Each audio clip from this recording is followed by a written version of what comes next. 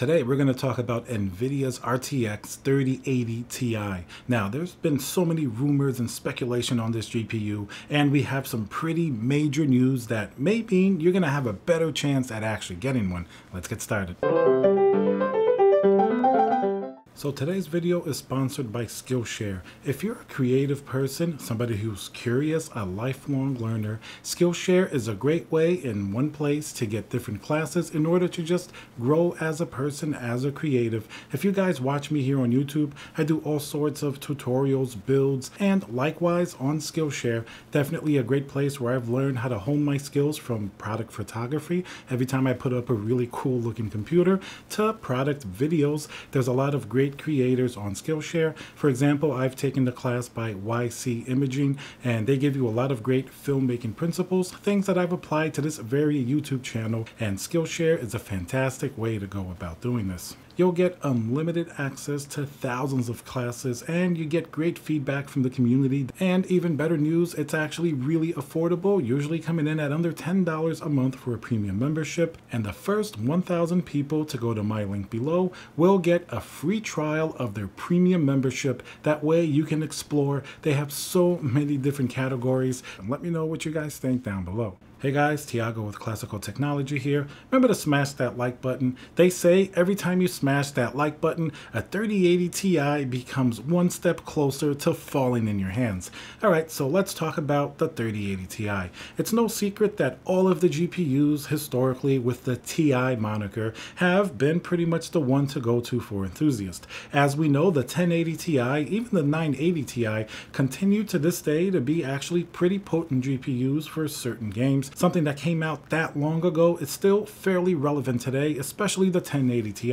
And the 1080 Ti is also the reason why the 2080 Ti possibly didn't sell as well as it should, even though, once again, the 2080 Ti represents pretty much the pinnacle of sort of the regular consumer gaming GPUs. Of course, before you get to the ultra crazy Titan cards.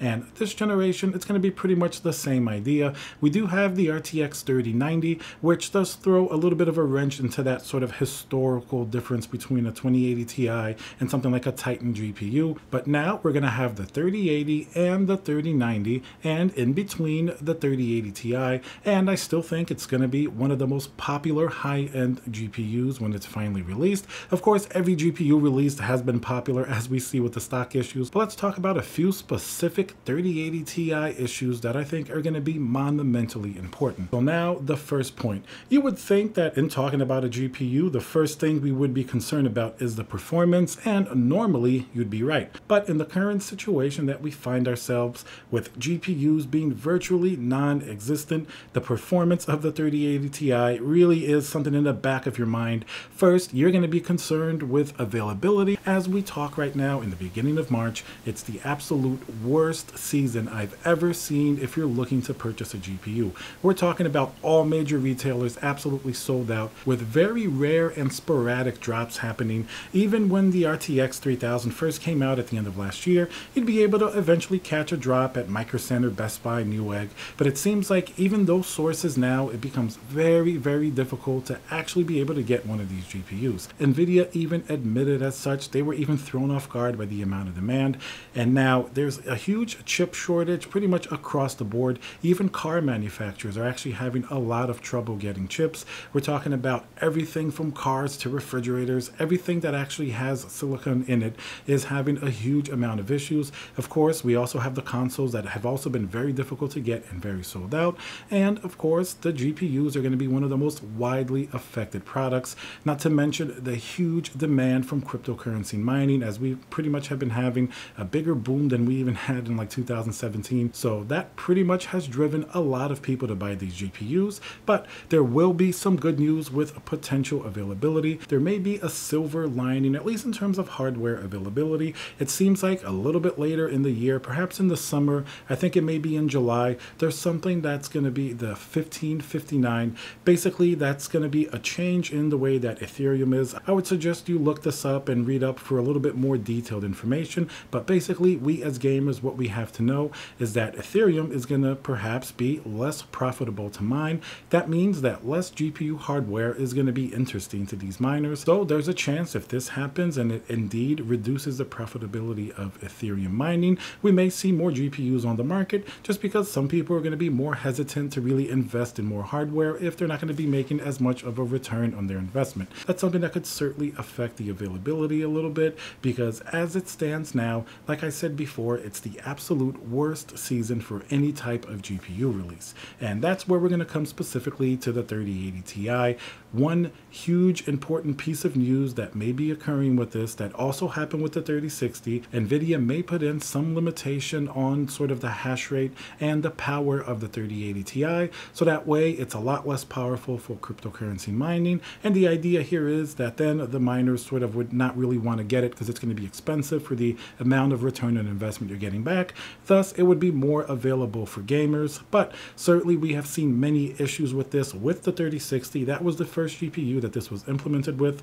That GPU is pretty much sold out as well. If you look today, you're not going to be able to find one most likely. So I'm not too sure how useful this sort of limitation is going to be. And as we've seen, a lot of people are using this GPU to mine other coins. It seems like the limitation was basically just on Ethereum, so it didn't really affect much. So while it may seem like a great headline grabbing sort of something for Nvidia to say that the GPU is going to be half as powerful for mining, therefore they're focusing on gamers, in the real world, I really don't think that's going to be nearly as applicable just because there are many different things that miners can do with these GPUs, try different systems, different coins. So I'm not really convinced that's really going to solve that issue. And next, let's talk about another important point, and that's going to be pricing. The 3080 Ti is going to be crazy expensive. Now, when the RTX series first launched with a $699 MSRP 3080 all the way back last year, I know that seems like a very long time, but at that time, a $700 3080 was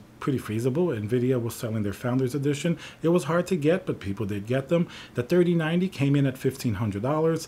People really didn't like the 3090. It seemed like a bad value compared to the 3080. At over twice the price, it really offered just a little bit more performance, maybe 15 to 20%. And then when chatter started about the 3080 Ti, people thought, all right, makes a lot of sense for it to be maybe $999, and performance-wise, it's going to be right in between the 3080 and the 3090. But then, after the new year, when the exemption on tariffs happened, pricing hell kind of broke loose and everything is an absolute disaster now. Pretty much a 3080, in a lot of cases, the third-party AIB models, a lot of them were $900 to even over $1,000. So pretty much what we thought the 3080 Ti would be. And the 3090s, most of them, especially the third-party AIBs like Asus, MSI, all of those, most of them are either at or over $2,000. So now a 3080 Ti, no way it would ever come in around $1,000.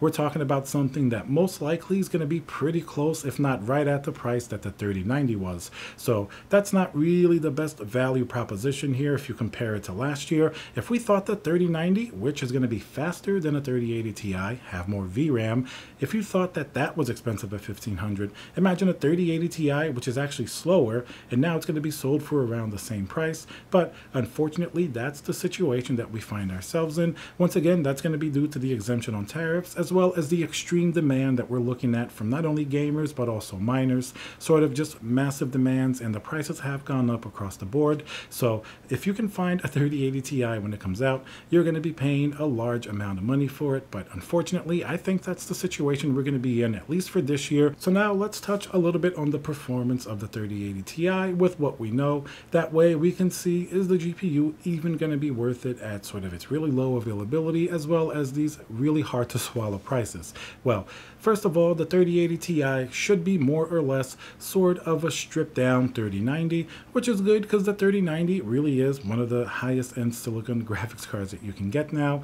The biggest difference, I think, is going to be in the VRAM. Now, with original rumors from last year, people thought that it would be a 20 gigabyte version, but it seems like from some recent rumors, looks like maybe we may get closer to something like 12 gigabytes of VRAM. That number I think really is up in the air until we have something that's a little bit more concrete from Nvidia, or at least something that makes more sense. It'll be hard to say at exactly which number it's going to land at. Of course, the biggest news here is that it's going to be, of course, just like the 3080, it's going to be the GDDR6x, which is basically just a faster version of that which you're going to find in like a 3070, and all of the AMD 6000 series GPUs have the regular version GDDR6, and of course they're packing 16 gigabytes of VRAM. Now I would prefer 12 gigabytes of VRAM if it is the faster X variant. As we've seen, it can make an impact in many games. Even though AMD has some software workarounds, you're still not going to be nearly as fast as the GDDR6X RAM.